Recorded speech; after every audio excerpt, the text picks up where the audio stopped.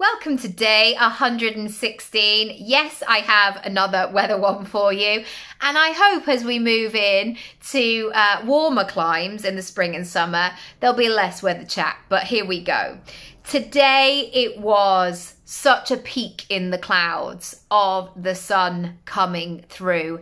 And I tell you what, having run every day since November, it's so welcome. I can't tell you. Running in -5 is not fun. It's not fun in the slightest.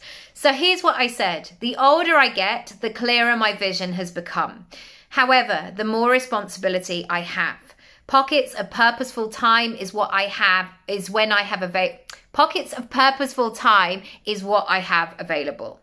So what am I going to do with them, and what are you going to do with yours? So like the sun peeking through the dark clouds, sometimes that's how we can see our time for us to work, to create, to build, to write, to whatever it is in terms of your business. And the temptation is to always look at how little time you have. Like, quick, I've got to go in and I've got to do that.